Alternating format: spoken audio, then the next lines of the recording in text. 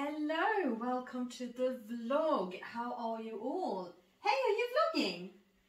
Are you vlogging? You say hi everybody. My name's Elin.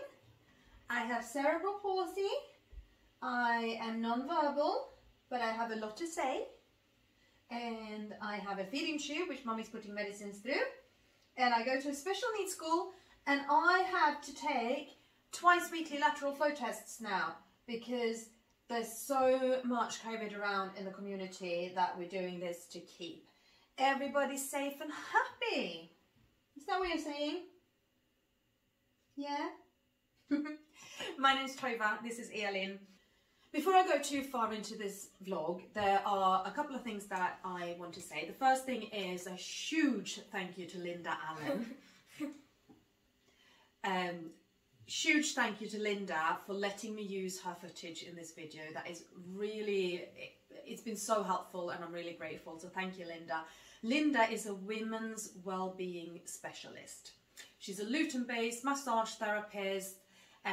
She does a lot of maternity and postpartum work, manual lymphatic drainage, surgical recovery, all of that kind of stuff. So I'm popping all of her details below, her website, her social media, her YouTube channel. She has a YouTube channel, so go and check her out, give her a bit of love. And if you do go and actually use her,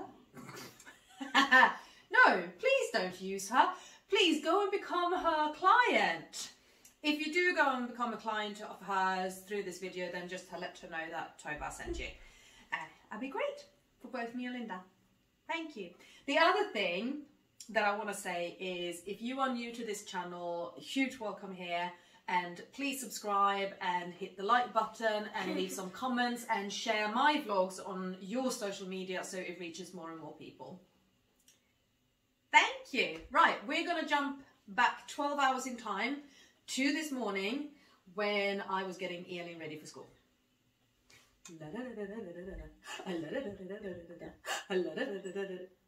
Is that silly enough? Good morning. Good morning, bedhead girl. Look at this. Spectacular bedhead. I really need to brush and plait your hair, don't I? Yes, I do. Yes, I do. Good morning, beautiful. Good morning, beautiful. Hi. I love her morning mood. She's got the best smile in the world. Not that you can see. I see it. I get full benefit of this gorgeous smile this morning. I'm going to do a lateral flow on Elin before I do anything else now, because school has seen an upswing in COVID cases with the Omicron, the evil transformer, and they have asked that we test twice weekly. Can I get into this thing? Oh my god, the hardest part of the test is opening the swab. I know, am I useless? Am I useless? Come on. She's really taking a piss out of me these days, it's funny. And also, I received a couple of videos with ideas for how to do the lateral flow and the PCR tests on children in a way that is less upsetting to them, less bothering them. So I'm gonna try that technique now. This is a nostrils only, so both nostrils. I don't need to go into her throat, but actually I have a video for the throat as well.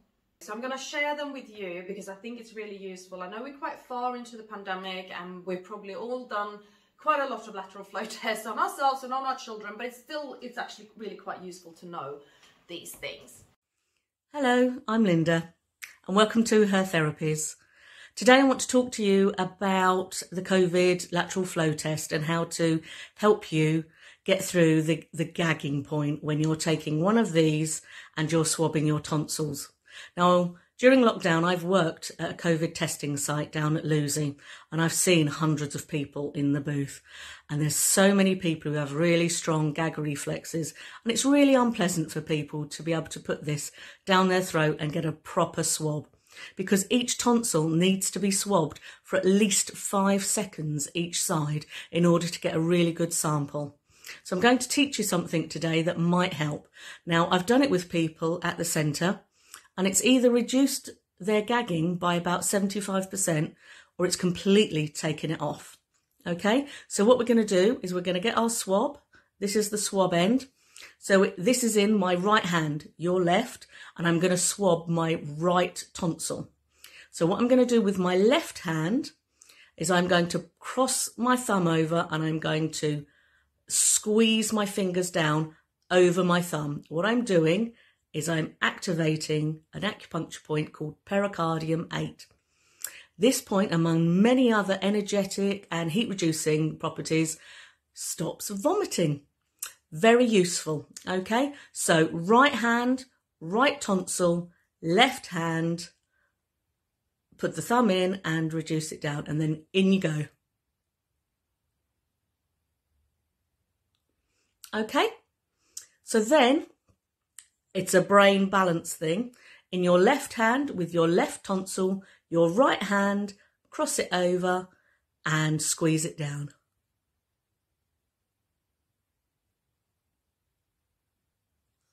Okay, and there we have it.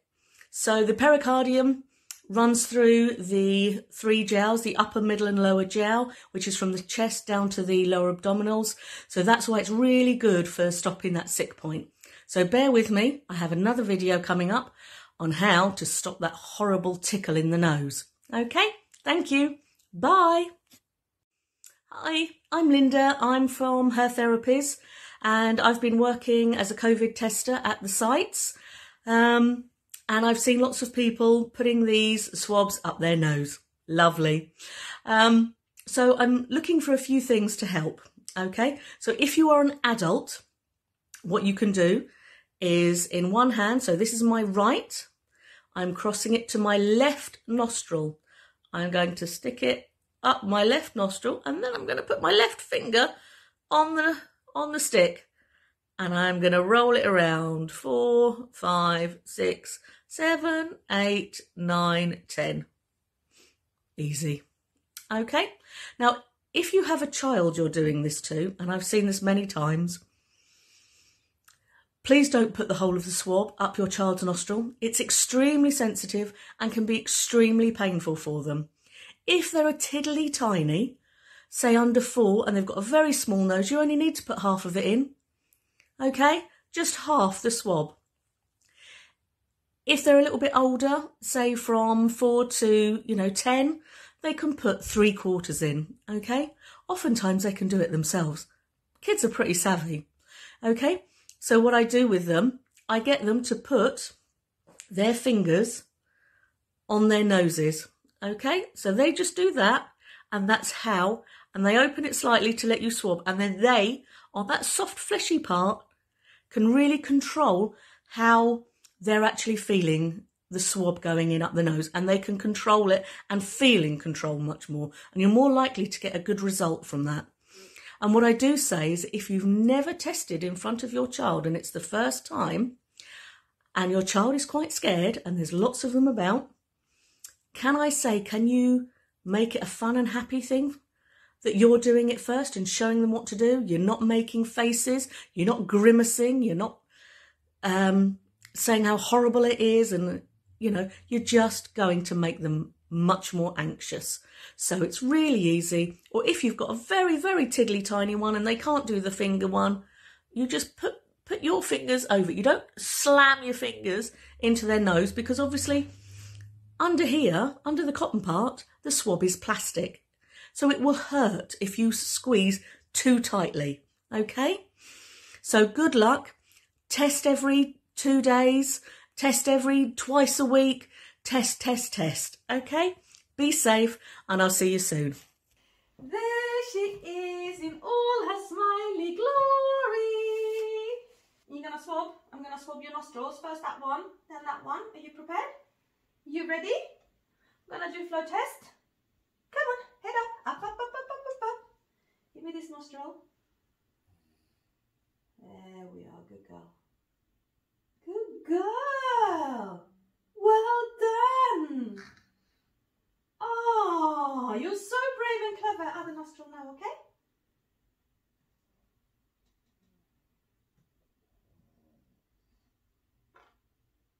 Well done. We're done. We're done. I hope you were able to see what I did there. Basically, I pinched, but I pressed the side of her nose in as I was doing the swab, and she definitely reacts to it less doing it that way, so that was really useful.